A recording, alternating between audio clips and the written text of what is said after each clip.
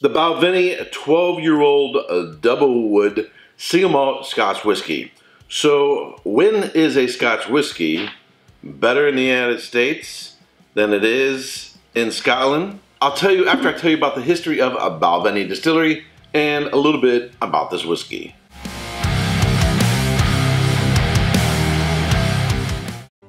Balvenie Distillery is located in Dufftown in the Speyside region of Scotland. The name Balvenie means Village of Luck. The distillery was originally known as Glen Cordon. It took the name of the huge ruined castle, Balvenie, which was located next door. Balvenie Distillery is one of the few distilleries in Scotland that does its own floor maltings, which make up about 15% of the total mash. In 1886, William Grant invested his entire life savings into opening the Glenfiddich Distillery in Dufftown. In 1892, William Grant built the Balvenie Distillery. The distillery was built from the Balvenie House. Previously, he had been working at the Mortlach Distillery. The stills were previously used at Lagavulin Distillery. In 1893, on May 1st, the first distillation ran from the new Balvenie Distillery. In 1957, the distillery increased the number of stills from 2 to 4. In 1965, Balvenie Distillery installed 2 new stills. In 1971, the Balvenie Distillery was renovated and the number of stills was increased to a total of 9. In 1973, Balvenie Distillery began distillery bottling. Previously, the distillery provided fillings primarily for the Grant's Standfast blend. The Balvenie 12-year-old DoubleWood single malt Scotch whiskey. It was aged for 12 years in refill American oak casks and finished for 9 months in first fill European oak Oloroso sherry butts. It is bottled at 43% alcohol by volume and sells for about $57 in my neighborhood. So as you saw there in the notes, this is bottled at 43% alcohol by volume. However, this is a 750 ml, which is typical for the United States. However, now legally they can export to the United States 70 CLs, and in the UK and the Europe bottling, the 70 CLs are at 40 ABV, 3% less alcohol by volume. And I'm starting to see those creep into my neighborhood.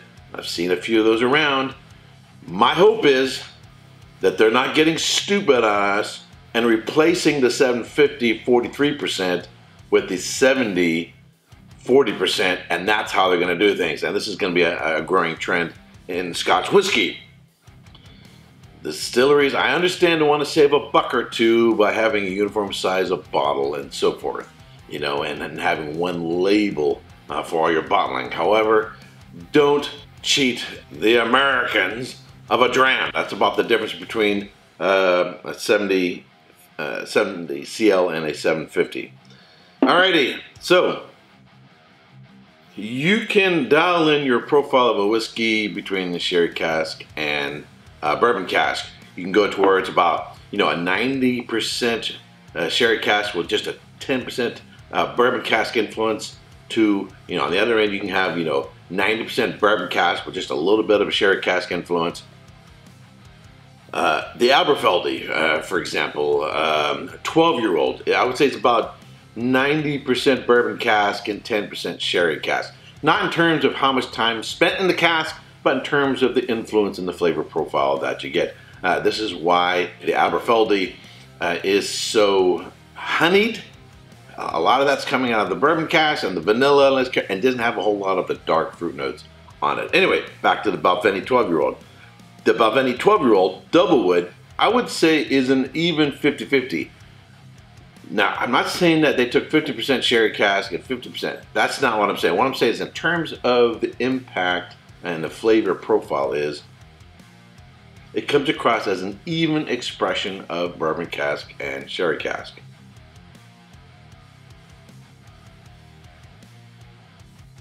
It's got some nice sweetness.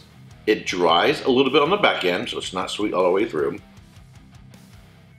get bourbon cask, the vanilla, caramel, a little bit of a butterscotch.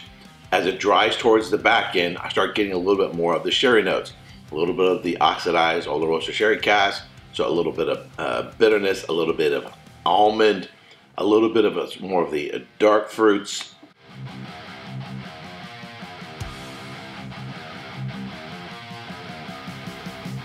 Sort of a dried apple. You know, if you cut an apple and you leave it on the countertop and it's dried and it's, you know, a little bit of oxidized. It's got an even transition. It doesn't jump, you know, from one to the next and into the middle. It's sort of an even. It's not the same by the front as it is in the finish, but it's a nice, slow, incremental change from the sweet vanilla caramel notes that you get from the bourbon cask. You start heading into the sherry cask on the back end, so it starts drying. It's one of the better Oloroso characteristics. Get a little more of the dried black fruit notes, and the apple goes from maybe a little bit more a baked apple, like an apple pie, into maybe more of an oxidized apple. What lingers on the finish is some nice baking spice, a little bit of cinnamon, a dusting of nutmeg. You know, it's not a real spicy whiskey. It's sort of an even expression of all these characteristics. Again, it's not a whiskey with a lot of kapow. It's just sort of, I'd say, an easy drinking whiskey that is pleasant. I wouldn't add any water. I wouldn't add any ice to it. I would just drink it as is. This is a whiskey that's also ready to go. You don't have to tinker with it.